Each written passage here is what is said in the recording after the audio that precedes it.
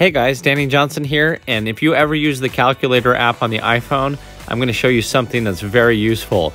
Let's say you're adding 100 and you want to put 100 again, and you accidentally hit the 0 again, you get to 1,000, what do? There's no real backspace. Well, there actually is, it's just hidden. All you have to do is swipe on the numbers, and it will actually delete the number by 1. So it's kind of like a backspace button.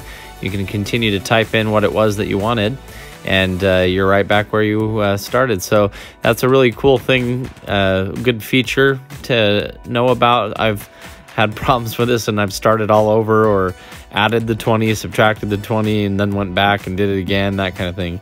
Also, if you turn it sideways, you get all of these other functions as well. Maybe you've seen that before. That's kind of common. But yeah, again, if you mess up, you can backspace by simply dragging over the number. So again, here's our 200. Whoop, let's put 2 million in there. All you got to do is drag it, and it will delete those zeros. So hopefully you enjoyed this video. Please check out my playlist for a bunch of the other iPhone videos that I have. I have a whole playlist for them. If you're new to the channel, please subscribe, and I'll put a playlist in the video description of all these videos. Thanks for watching.